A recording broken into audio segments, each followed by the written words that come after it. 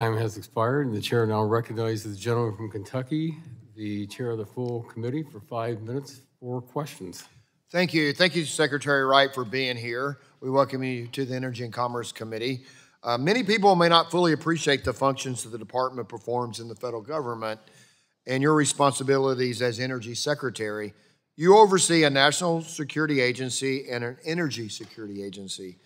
DOE has designed and produced every nuclear warhead in the U.S. arsenal. It powers the nuclear navy. It plays critical roles in nonproliferation, international nuclear security, and other energy security missions. DOE is a world-class science, engineering, and technology agency. It is an environmental engineering and cleanup agency. It is an energy emergency support agency and produces essential energy information for our energy industry and public, as well as employing the fastest computers in the world. Its work is performed through a nation-spanning complex of national labs, production sites, and facilities, and involves the largest contract workforce outside of the Department of Defense. Ensuring this agency operates efficiently can be a challenge, as the committee's own oversight over the years has demonstrated. That said, successful management of DOE's missions and a focus on its core missions means America will be secure and stay ahead of our adversaries. You are taking charge of DOE at a critical time for the nation. Right now, we are fighting to achieve AI dominance. It is a technological race that we cannot afford to lose to China. The threat of China succeeding at our expense equals, if not surpasses, the threats we faced almost 90 years ago in the race to harness atomic energy, which America fortunately won. The success of the Manhattan Project, a project that is in DOE's DNA, safeguarded our nation's security for 2 generations. We are confronting a similar treacherous time today. Over the past 4 years, our adversaries have been emboldened, China in particular. Here at home, our nation confronts tremendous new demand for energy and a burning need to revitalize our energy sector.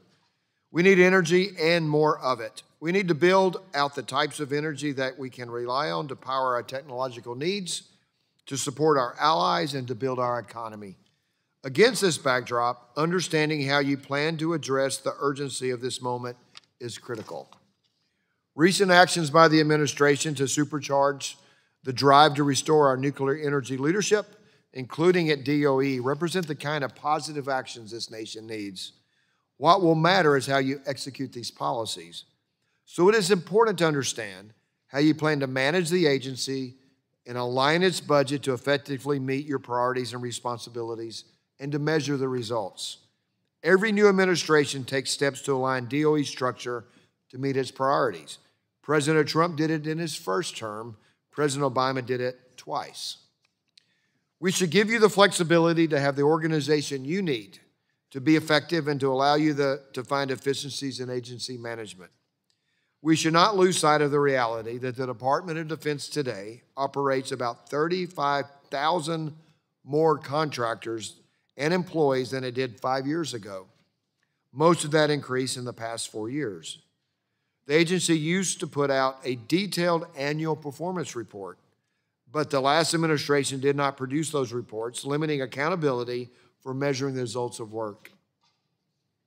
Restoring accountability on that front would be welcome.